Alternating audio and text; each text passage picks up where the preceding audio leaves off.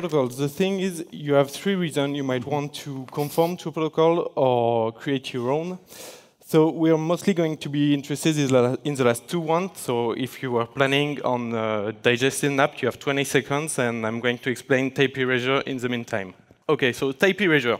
The thing is, when you want something to be done, but you don't care who's going to do it, you create a protocol, you hide the implementing time behind that protocol, and that's it. That's type erasure. OK. So this is a big word, but in reality, it's really simple. It's something you do all the time when you do delegates. OK, now the more interesting part for us. The second reason is constraining for more functionality. A great example for that is the Hashable protocol from the standard library. So we have our type, and once we conform it to Hashable, we gain many features from the standard library. We gain the ability to store it in a set, use it as a key in the dictionary, and also many methods that require our type to conform to Hashable. And the third reason you might want to conform to a protocol or create your own is providing an anchor point for your extension.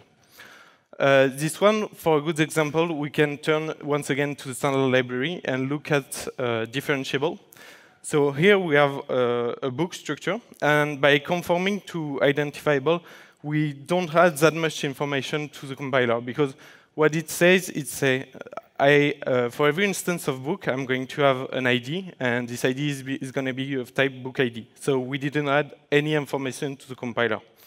But what it enables us to do is create extension based on this protocol. Here we have a function that enables us to group our collections of books by any key path from the book ID.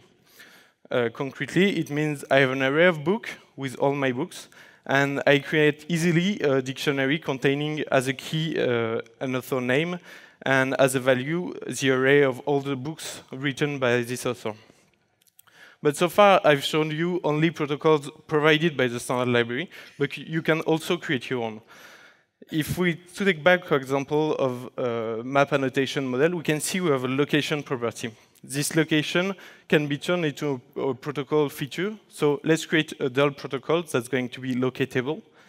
And once we have this protocol, we have added nothing once again.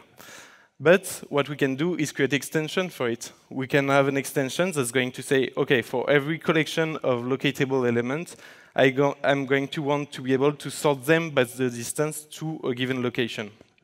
So I implement my extension, and I have a clean and nice readable way for this method. What is great is that every other structure that's going to conform to locatable is going to benefit from it. So to sum up, when should you conform to a protocol or create an existing or create a new one?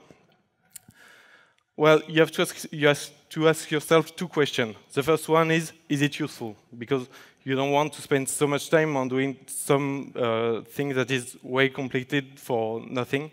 And the second one is, how much time does it imply?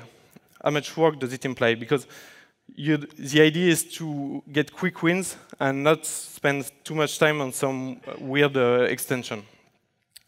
To sum up, I'd say you have to think about it to create your own protocol and conform to this protocol. But before you do it, you also have to think about it. Thank you.